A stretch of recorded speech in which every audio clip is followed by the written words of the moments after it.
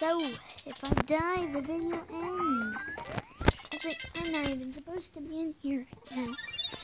So, if I die in any way, shape, or form, the video ends. I'm only allowed to use cheat codes in Bowser, because I am going to have to hike up the level and hike back down it. So, no cheat codes are used to go down Bowser. Cheat codes are going to be used to go up. By the way, 1 mini extra challenge on Bowser only. I'm not going to touch the camera. That was close. Alright, see.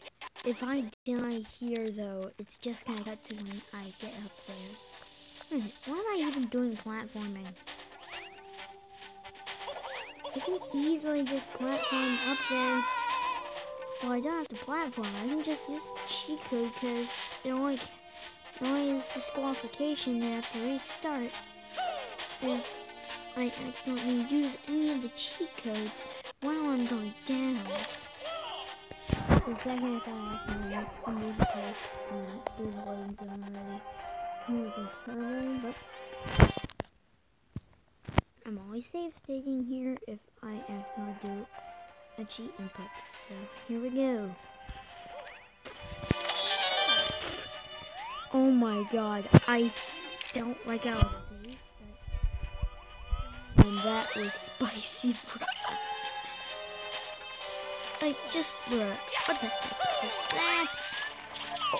Oh, funky camera. Kung Fu fighting is really in mainstream. Alright. I just don't want to upload a quick video that kind of feels like it's clickbaited because more of it was just using a cheat code and it said I died if you went. Why did I come here? Why did I decide to do this challenge? This is one of the most stupidest challenges I've done. Well, besides challenges I didn't prepare for, I didn't really want to do, just decided, hey, I'm going to do it and never really finished it at all. Only those challenges could be stupider, but they only happened like 2 years ago. It's not like I challenged myself to beat Sonic Mania without getting a score and haven't played my Nintendo Switch in general ever since, well, around the end of my Fire Island trip.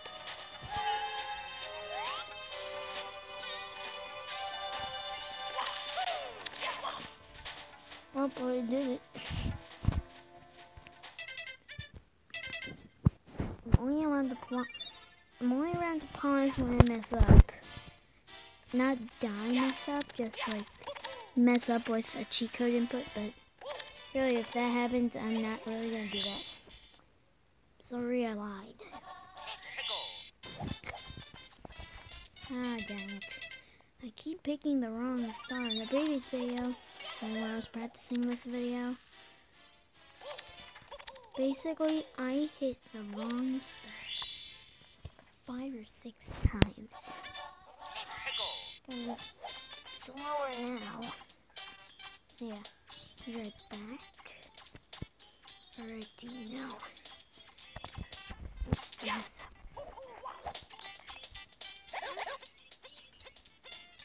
Alright, I'm gonna be counting my head now. 1, 2, 3, 4, 5, 6, crap, 7, 10, 11, 12, 13, 14, 15, 16, 17, 18, 19, 20, 21, 22, 23, 24, 25, 26, 27, 28, 29, 30, 31, 32. This challenge is pretty pointless. I don't even need to count anymore. Now, I don't even really care how much it was because there's like an optimal strat that literally lets you be able to go down. I did do it in the trying thing, but I died because at the health. So here's what I'm gonna do: just take a jump or leap in faith. Thank the love of God I'm alive. Actually, I have to do something. So, yep, this is also possible. I died in a training thing while I was training for this video. And I was like, oh crap. And I felt like it wasn't good enough. Now, final challenge. I have to. This is gonna be the most easiest to fail challenge I do. This challenge is I have to get to the bottom of the slope at the start of the Vanish Cap stage and not with my eyes closed. They're currently not closed yet, I'm just preparing. If I die, if I hear my little